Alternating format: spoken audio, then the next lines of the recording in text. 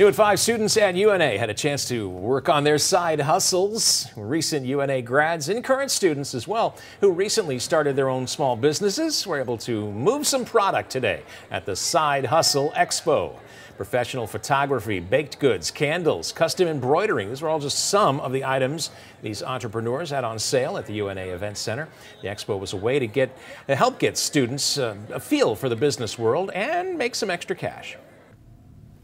Currently we have 16 vendors here. We might do this again within the coming months or in the fall semester, because we did have some students reach out to me and they were like, hey, I want to be a part of it, but the deadline had already passed. Side Hustle Expo is also a way for students to showcase their products and gain some clientele.